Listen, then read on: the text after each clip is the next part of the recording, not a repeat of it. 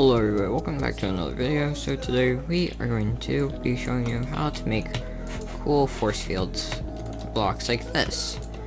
Like this animated stuff, as you can see here. So first things first, of course you gotta go into Studio. And once you're in Studio, go put in part, and then just scale it wherever, like how big you want it. Like, let's just say we want like a floor like this, right? Actually, no, that'd look pretty ugly, actually. And let's just say we want just like just a pillar-like thing, as you can see right here. Okay, now once you have that, you'd want to make the material force field. So you go down to force field, and it looks invisible, kinda, but it's still there.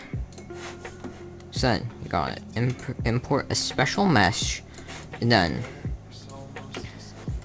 you just put in this. It would make it that, but we want it to be a file mesh. You can just change it as a file mesh right now, and then, but yeah, that's normal if it goes there. Right, we can scale it there. But if once we import the texture into the texture ID of the force field, yeah, it doesn't really matter, since it would just automatically go to file mesh. Since if we go back to head, okay, and now look, if we can just grab whichever force field texture we want. Like, let's say we want this one. This looks okay. So we copy the asset ID by right clicking here, and then copy asset ID.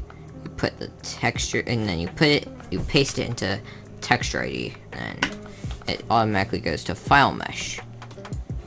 And there you go. But that's not all. I know what to do. So you gotta go down to get the size when you have the part selected. Do Control C to copy, and then you go to the scale, and then you can do Control V. There you go. And that is how to make one of these. Oh gosh, that doesn't look that good. Let's just scale that up a bit. And yeah, that's basically how to do it. And also you can change the color. Like if you want a golden color, you can do 3, 2, 1. You can do 4, 2, 1. Never mind, that doesn't change anything. Gosh. 3, 3, 1. Wait, hold up. It's not me. Wait, never mind. Yeah, same color. And then if you want, you can do 1, 3, 3 for a nice cayenne color. That's personally my favorite color. But you can also have different ones. Like, you can just put image. Let's just say potato. You can just grab a potato image. Which one looks the coolest? Let's say we want this potato. Copy asset ID, put in texture ID, and then it works the same, but it doesn't look that good but if you put, also make sure to anchor all of these, by the way. Okay, yeah, and then it doesn't really look that good because it's also showing the back side of it too. So to fix that problem, you can just make a part like this. And then, yeah, but if you don't want a background, I don't really know how to fix that. But yeah, that is how to make force fields. Also, to save everything, you can just do file, click on file, and publish to Roblox. And it should be nice.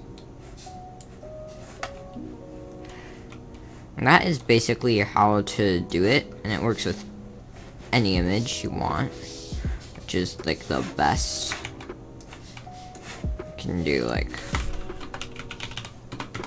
you can find like a swirl, this, copy asset ID, and then you can paste that asset ID into there.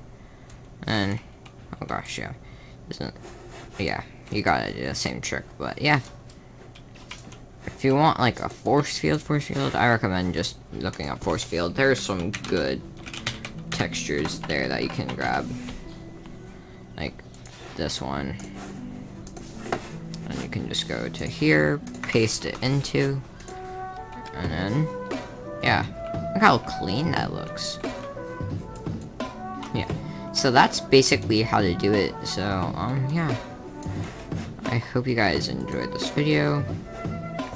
Make sure to subscribe, smash the like button, and turn on notifications, since it would really help me out a lot. And yeah, I'll see you all later, and goodbye.